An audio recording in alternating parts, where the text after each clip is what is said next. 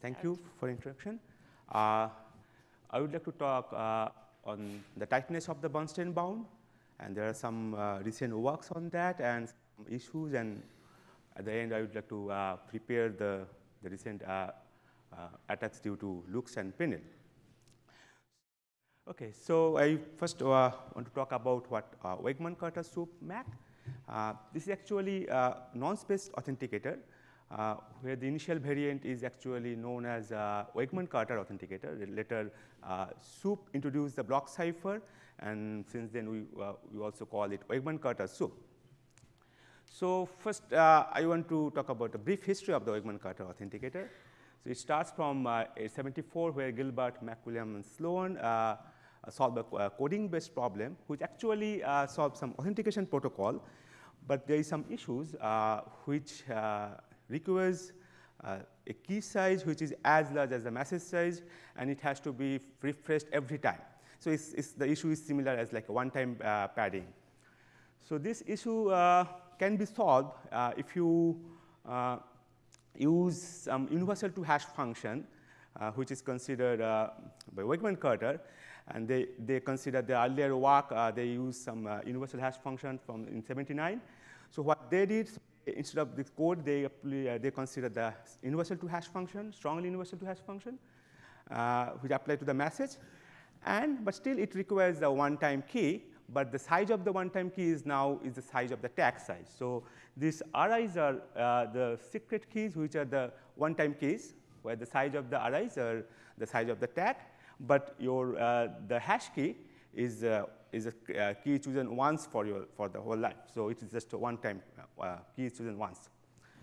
Okay, so this is the Wegman-Carter authenticator, but if you see the picture, so it's like we have the message which goes to the hash, and we have the random mask which is refreshed every time when you authenticate the message. So that's the picture.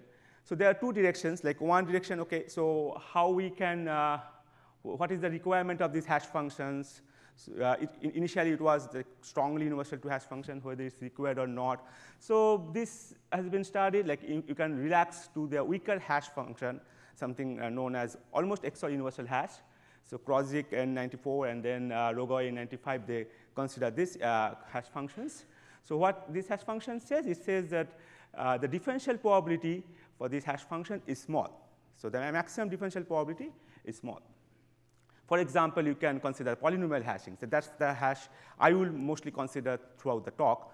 So what this hash is, so you have a key, which is kappa, and you view the message as several blocks, which are like I say field elements, and these are coefficient of your polynomial, and the polynomial is evaluated on your secret key. So this is the polynomial hash, and it can be easily shown that if you take two different messages, the maximum differential probability can be at most d by 2 power n, where d is the degree of the polynomial. That means d is the number of blocks present in your message. Okay, so the next issue is how we can get rid of this random string, like which is refreshed every time. So that's definitely an issue, because we need to have a one-time randomness. So somehow we have to compute this Rn directly from your secret key and the message number. So the one suggestion was due to Berstein.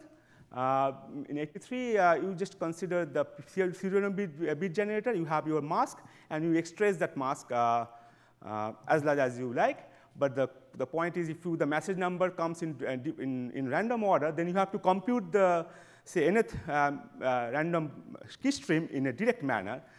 And that's also pointed out by Berstein in the same paper. And he pointed out that Blum sub serial bit generator has this feature. And if you think this in abstract way, this actually models the serial random function. So we can compute the ith key stream directly. So that's what serial random function does. So we can actually consider a serial random function which takes nonce as an input, and that masks your hash output of a message.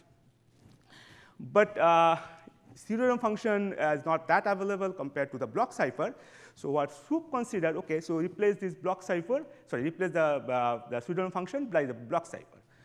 And the popular model of the block cipher is the pseudorandom permutation. So now it's like, okay, it's at the cost of the switching lemma, you can analyze the same thing. So this is the basically brief history of the Wegman-Carter. So in this talk, I will talk about the different attacks on the Wegman-Carter. And for example, the SOUP's analysis and attack and the security analysis. So the SOUP has the analysis, and then Berstein gave a bound, and we will try to interpret that bound. And also, there are some recent development. In this year, Luykx, we have 2 papers. One paper is talk about the missing difference problem. The other one is, which is our main focus, is the Luykx Preneel forgeries. We identify some issues in their forgery, and we resolve it. We resolve it, and we prove the optimality or the tightness of the Berstein bound. So what they, I will talk about this, their approach. So they consider the false key based approach, and the approach is very nice. So I will take that approach once again, but we will make appropriate analysis, and we prove that the tightness of the Berstein bound in 2 scenarios, when the message is chosen random, that's easy to analyze, but the analysis also works if the messages are fixed values. So even adversary has no control on the choice of the message. Whatever the messages are, actually the attack works, but it requires more complex analysis. Okay, so finally we extend that attack to the GCM also, because GCM tag is basically Wegman-Carter authenticator, where the cipher is authenticated the cipher text rather than the plain text. Okay, so come back to Wegman-Carter SOUP authenticator. So it's WCS. Now we just focus on the polyhash. So you can actually think any other universal, almost extra universal hash functions. But just for simplicity, consider the polyhash. But if you apply the polyhash, there is some attack is known, like if the nonce is misused. If the nonce is misused for 2 tag computation, so it's a nonce respecting scenario, so you should not repeat nonce. So what happens if nonce repeats? So if nonce is repeated, then actually there is a forgery attack which can recover the hash key. So how you can do that? You just have collect 2 tags, T and T prime, for 2 messages, M and M prime, but the same nonce. So you just XOR it, the nonce will be captured. So what do you get at the end is a polynomial in hash key, and you can solve the polynomial, and you get the root, and you will, with high probability you will recover the root. So you can have a forgery after that.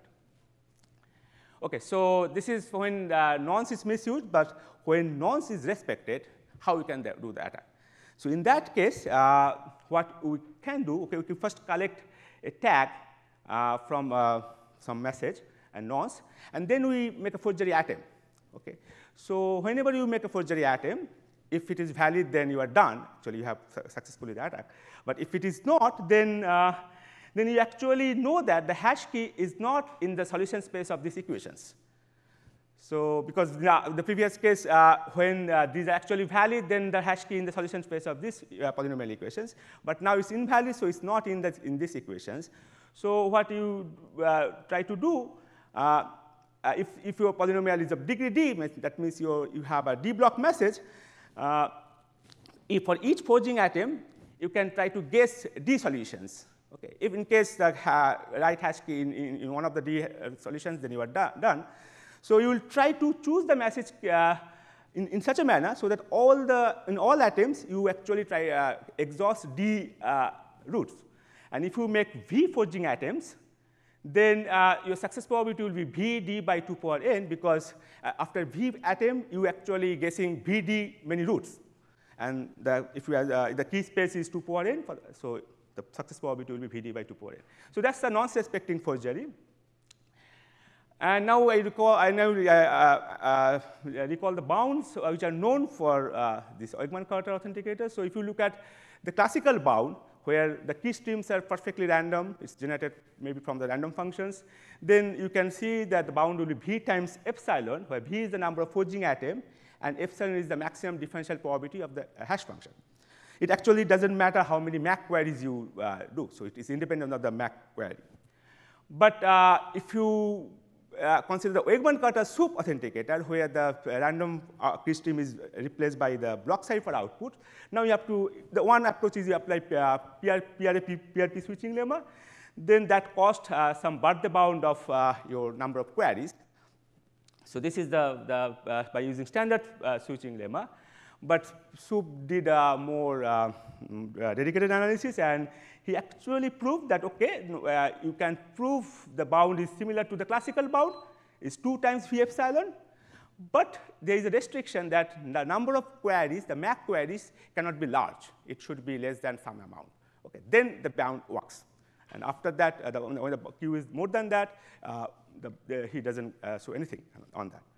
So what Berstein did, Berstein actually extend that bound in some sense.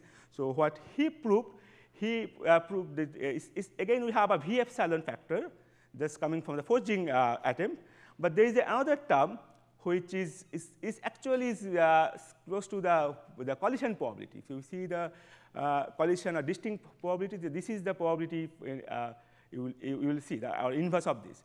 So if you rewrite this in terms of the order, it simplifies it V times epsilon e power q square over 2 power n. So this is the Berstein bound. So there is no limit on q and b. But if you see that if q is say 2 power n by 2, so what it turns out to be that e power q square over 2 power n is some constant, then we get again something like v times epsilon. Okay, so epsilon you can imagine d by 2 power n in case of the polyhash, or just 1 over 2 power n if the number of blocks is small. So it's actually is close to the classical bound when you have a random strip.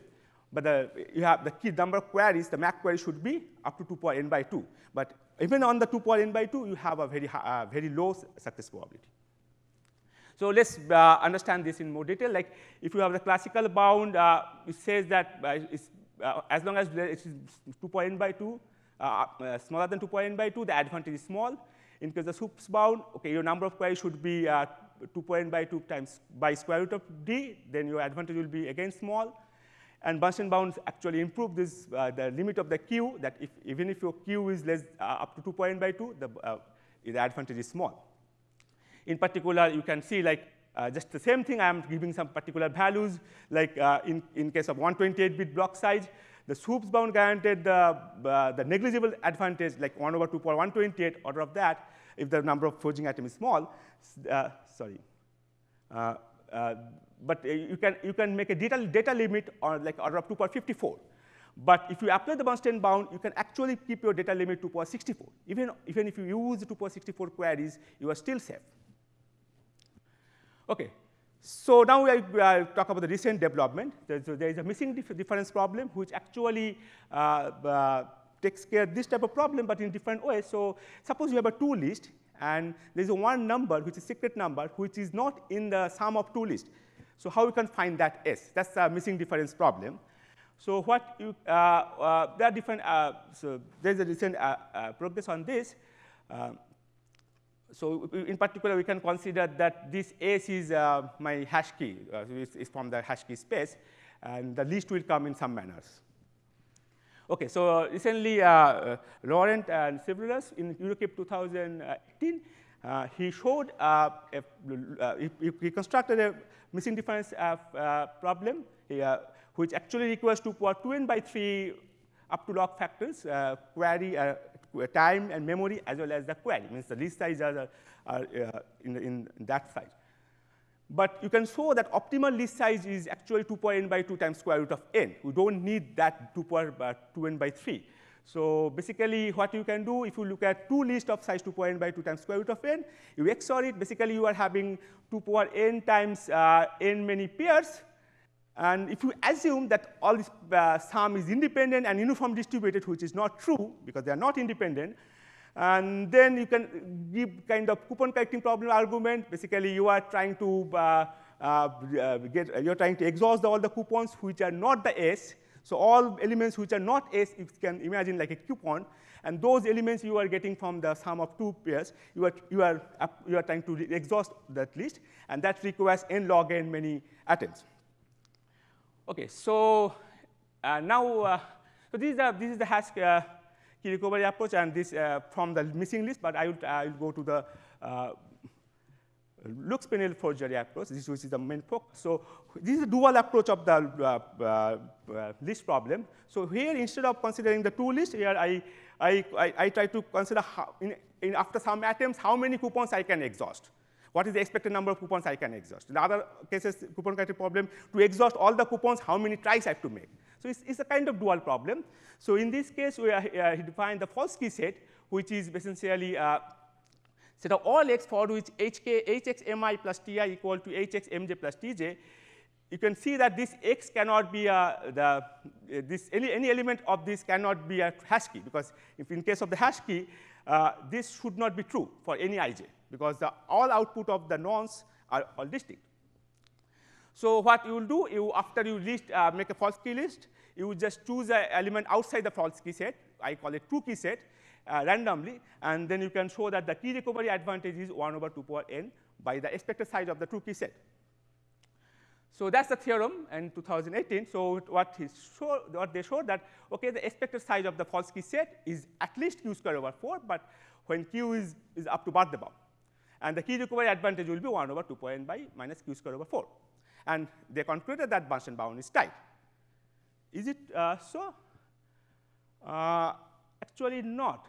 If you calculate the maximum key recovery advantage, you can replace q is 2 power n by 2. So you actually get 1 over 0.75 times 2 power n. So it's again roughly 1 over 2 power n. And there is no guarantee when the q is greater than or equal to 2 power n by 2, what happens the expectation. So there's no analysis on that. Basically, that's the range is interesting. So when q is greater than or equal to 2 power n by 2, what is the expected size of the false key set? So this does not actually solve the problem, the optimality problem. So what I did, I have shown, okay, is actually key recovery advantage is at least 1 over 2 power n times e power minus q square over 2 power n plus 1. So when q is order of 2 power n by 2 times n, then you can see, or square root of n, then you can see that this term will be close to 1, so it will be at least half. So we can actually have a key recovery advantage at least half. And as I said, like there are two cases: the messages are chosen randomly or messages are fixed. Okay, so this is the this is my work. Like we have shown the key recovery advantage is at least half when the q is order of 2 power n by 2 times square root of n. So you actually cannot get any advantage in the range up to 2 power n by 2. You have to go beyond 2 power n by 2, and then you can actually recover some advantage. Okay, and we also extend that analysis to GCM. That's a straightforward extension, but this actually shows the tightness of the GCM bound also. Okay, so I'm briefly describing how the random message works. So I consider the true key set actually is the same, but it is for the analysis point of view, it is easy to see. So what true key set says? So set of all x for which these values ti plus xmi's, this is the kind of potential encrypted nonce. And that should be distinct for all I and j, okay? And I choose one element randomly from the true key set, okay? So exactly like a complement of the false key set. So observation is that whenever x is not the true key hash key, then all these RIX are uniformly and independently distributed. So this is important. So we actually have a uniformly independent, because the MIs are chosen randomly. So we have a randomness on the MIs. So using that, we can say that RIX are uniformly and independently distributed.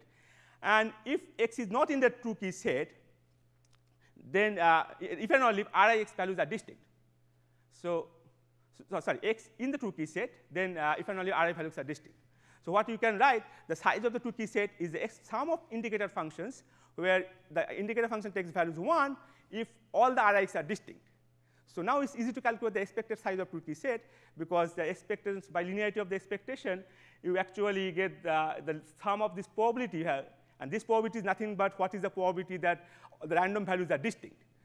And that we know by Barde paradox is the complement of the Barde paradox is e power minus q square over 2 power n plus 1. So we get the sum, and we get the 1 because when the x is actually true key set, actually the hash key, then you get term 1. So then we get the expected value is less than or equal to 1 plus this. So 1 over that is at least 1 by that. So that's the proof. And the interesting thing is that this doesn't require the hash key size. Means even if the hash key is a 2n bit or 4n bit, this actually works in the almost same complexity. So even if your hash key space is large, but it still works almost in 2n by 2 times square root of log of h, where h denotes the hash key space, size of the hash key space. OK, so for the fixed message, it's a little bit difficult.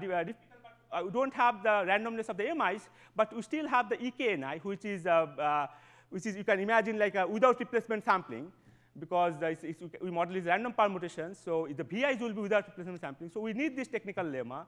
You see, you can find the proof in the paper. So what we can prove in the same like previously, like we proved that V1 plus A1 times VQ plus AQ all are distinct with that similar like Bardet-bound distinct probability. And then we apply this lemma with AI is exactly like k kappa plus x times MI, and the rest are similar. So main thing is to show this lemma, and which is not trivial. You can find the proof details in the paper. And I quickly recall how we can apply to the GCM. OK, you know that how GCM works. We have a one ciphertext generation part. We have a one tag generation part. The tag generation part is exactly the Weigmann-Carter, where the associated data and ciphertext are coming. And what you can do actually, you can construct a false key set by comparing these values and these values. These values are known because we observe the MIs and we observe the CI for query MI. So all these values are known. But this value can be written as a sum of a polynomial hash plus TI. So they should not be same because their inputs are different. So if you compare that, and again you do the same analysis, and you assume that messages are randomly chosen, you can actually have a similar analysis. Like you look at the true key set, and then clearly the hash key will be in the true key, and then again assume it's a random message analysis, not the fixed message analysis. You can actually do the same thing like before. If you assume the messages are random, then the expected size will be this. So 1 by that will be your success probability of forging. And here you can see the query complexity should be in such a manner that LQ square should be of the order of 2 power n times n. So you actually exploit the length factor. Like L is the length of the message. So you can actually exploit the length. So previously, it was the number of queries is the Q, then Q square should be order of n times 2 power n. But now you can exploit L. OK, so I conclude like so I have shown that the Luykx-Preneel forgery actually doesn't give anything better than a random guess. But the idea is important. So I take that idea, the false key set approach, and also missing difference problem is useful, but this is a dual approach. And using that approach, I prove the Berstein bound is tight. And that actually works for arbitrary hash functions, and is applicable for both random and fixed message. And also, I extend the result for GCM. Thank you.